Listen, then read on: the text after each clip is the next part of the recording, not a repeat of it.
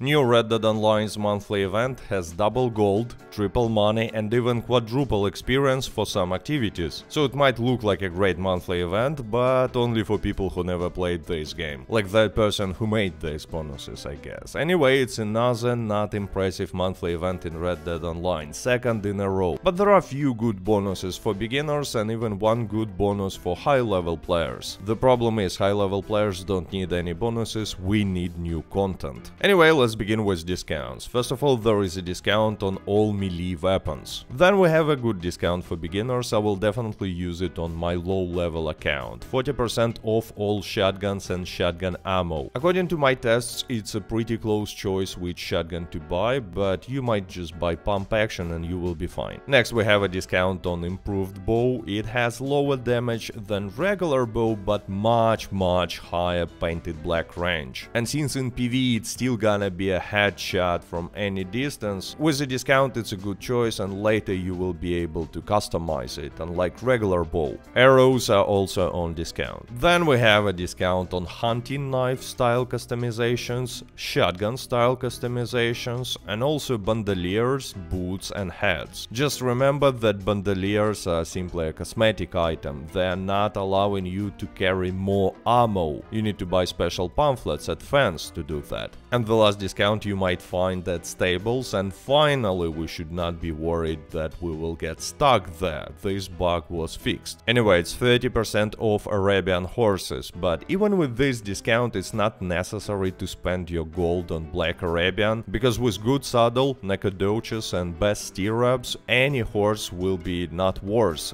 than Arabian. So buy it only if you like how it looks. And also you can fast travel for free this month, and this one is actually good for beginners. We recently had this bonus, but Rockstar loves to repeat it and I'm fine with that. Now let's take a look at different rewards. For taking part in any free roam event each week, you will be receiving different rewards. First week of this monthly event, a pair of red and orange furred gloves. Second week, an offer for 40% off an ability card upgrade. Third week, a pair of black pelt half chubs. And the last week, 3 fire bottles and 3 toxic moonshine. Why only 3? They cost like nothing, but anyway, next we have another weird one. Purchase a weapon modification to receive 50 repeater and 50 rifle high velocity ammo. Okay, next rewards are better. Craft an item in Gus store to receive an offer for 50% off the Navy revolver. It's a really good weapon and with 50% discount just a must-have.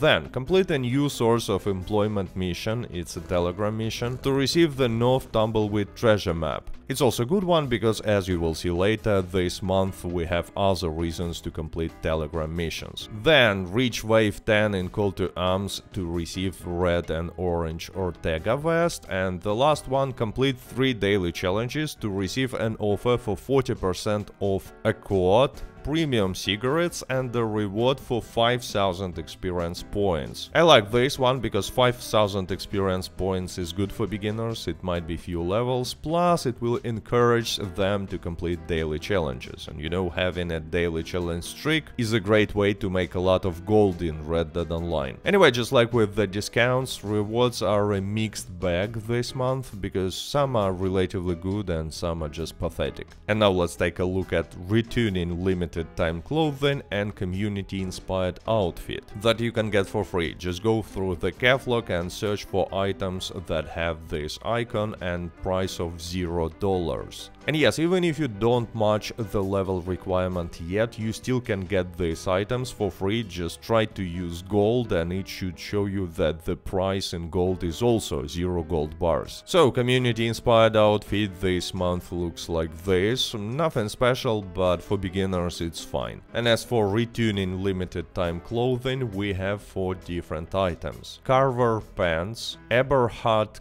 Coat, Strickland boots, and the best choice for cowboys, Gardenia hat. Not the best looking items in my opinion, and most of them can be purchased only with gold, but better than nothing, I guess. And speaking about that, time to take a look at bonuses and extra payouts. First of all, we have quadruple experience, but only on free roam events. No money, no gold, only quadruple experience, and it's not like you were making a lot of experience during these events. So even 4 times more experience is an okay bonus, but not a game changer. I mean, if it were double payout including experience for collector role, just like many players expected, including me, it would on practice bring you more extra experience, and I'm not even talking about money. Actually, you know what, I think it's for the first time ever in Red Dead Online we don't have any bonuses or discounts on roles for 2 months in a row. But maybe bonuses that we received this month can compensate it? Well, not really, because there are double money and experience, again, not gold, on featured PvP series. This bonus happens almost every month, so it's not something special. On the other hand, in the featured PvP series there will be hardcore PvP series, which is good for beginners, because you know there is no auto aim, no tonics, no Deadeye ability cards or any other ability cards. Everyone is using the same weapons, so it's all about the skill, not about your level. But without double gold, it's still not the best money making method. Next bonus I personally was glad to see, but it's not for beginners, it's more for high level players, because it's double gold and double ability card experience for Call to Arms, and double gold in Call to Arms is always great, but matchmaking is still the same, it's pretty much non-existent for Call to Arms, so if you don't have any friends, you will almost always have to play Call to Arms solo, and playing this mode alone is really challenging for beginners and just not worth it, even with double gold. So to be honest, this bonus is good, but only for high levels and for players who have a lot of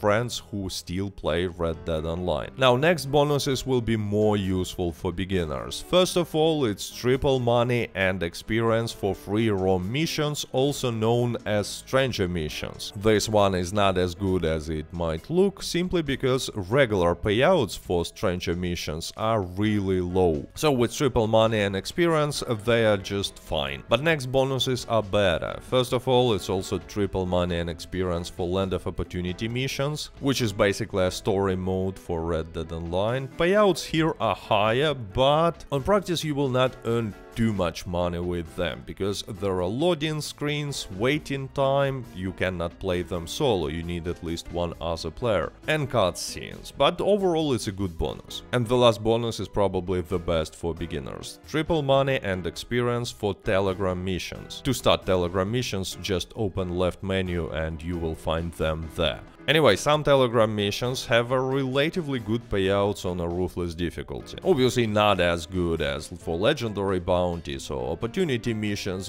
but better than blood money contracts or regular bounty missions. And yeah, Ruthless difficulty might be too challenging for beginners, but many Telegram missions can be completed in full stealth. For example, on your screen now you can see a link to a step-by-step guide, full solo and full stealth, for one of such missions. And with triple money, payout is pretty good for beginners. Anyway, I hope you enjoyed this video, stay safe, stay healthy, goodbye.